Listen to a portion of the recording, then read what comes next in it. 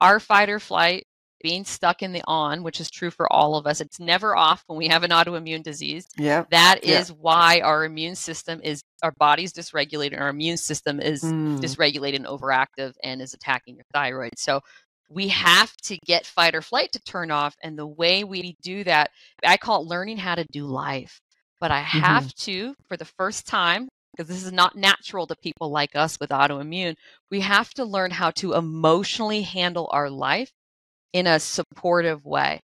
So in the past, life challenges, big and small, or may call them life stressors, have always felt very overwhelming to people like us.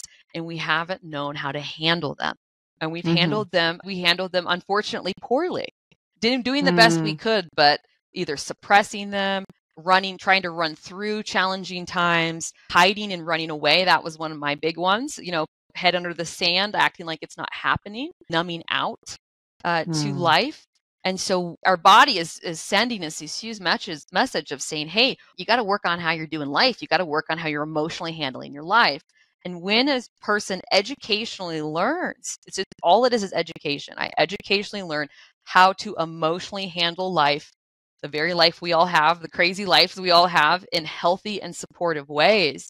Cognitively, and this is the psychology of illness, our mind, our brain starts to no longer perceive life as overwhelming and stressful anymore because we have the tools, we know how to handle and perceive it, and we actually begin to feel capable and confident in our abilities in life.